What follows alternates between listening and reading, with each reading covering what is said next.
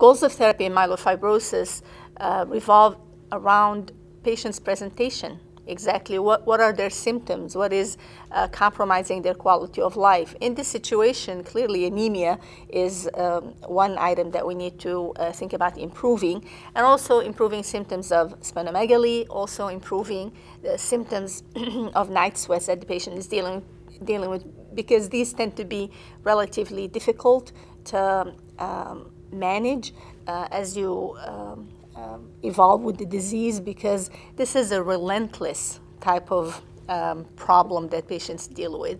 And so I think management will be centered around improving the cytopenias, controlling the splenomegaly, and improving the constitutional symptoms.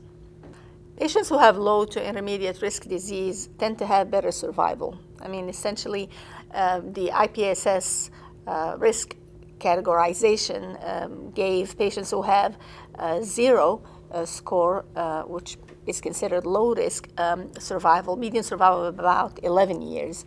So you can contrast that with the high-risk disease case that we have talked about, and you can see the tremendous difference. For people who have intermediate 1 risk myelofibrosis, their median survival is on the order of 8 years. So you can see how important it is to actually prognosticate as you make a diagnosis. And importantly, the IPSS is something that we need to utilize at the time of diagnosis, and you cannot really redo it or reutilize it in the, say, 2 or 3 years later.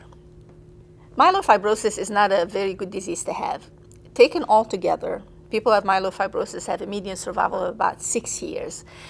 Clearly, that's taking into account the low risk and the high risk disease, so that gives you the 6-year mark.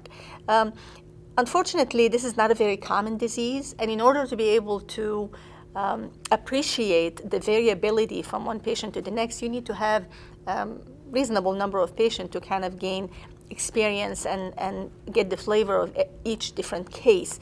But because the disease is not very common, I suspect that that may be one reason why appreciating the seriousness of this illness may not necessarily take place.